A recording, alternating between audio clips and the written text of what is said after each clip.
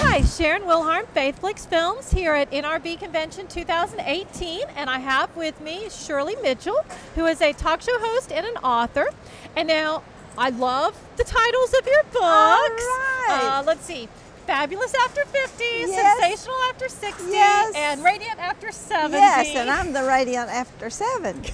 Is there plans for Exceptional After 80?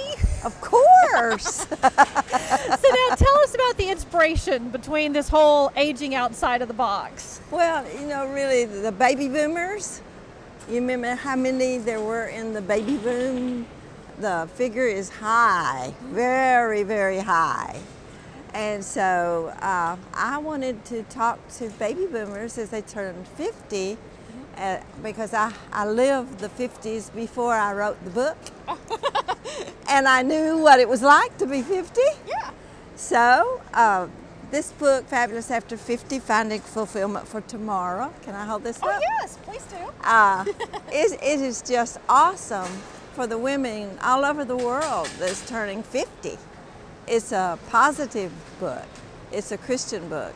It's a enlightening book, and it's interesting to read and a fast read. And then I lived. That's what I was going to say. What's the difference between the different ones? All right. There are differences because usually in the 60s you have grandkids. Do you know what? I have 18 grandkids. Oh, wow. Do you know what else? The grandkids think the grandmother is the most wonderful person in the world.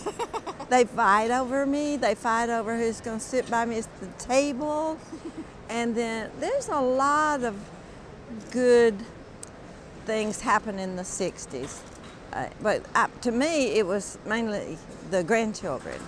But you become even more grounded in the Word because I get up every morning and I read a devotional book and read my Bible every morning and pray before I do anything. And so as, say, 10 years of that, you get really, I guess, accustomed to the Word and feeling that it's part of you, and you learn how to help others who are maybe in their 60s and don't want to be. So this is a want to be 60. Oh, okay. And now 70 is? 70 has been a little more staying with the Lord because I inherited a disease, the heart disease. So I had heart surgery, 10-hour heart surgery. Oh, wow. And look at me, Jesus brought me through it. And I am well, I'm doing well. But the 70s has a lot of wonderful things that happen. And it's not downhill, you know. I'm looking forward to heaven. I'm pretty close there, you know. So now how can people find out about you and your books?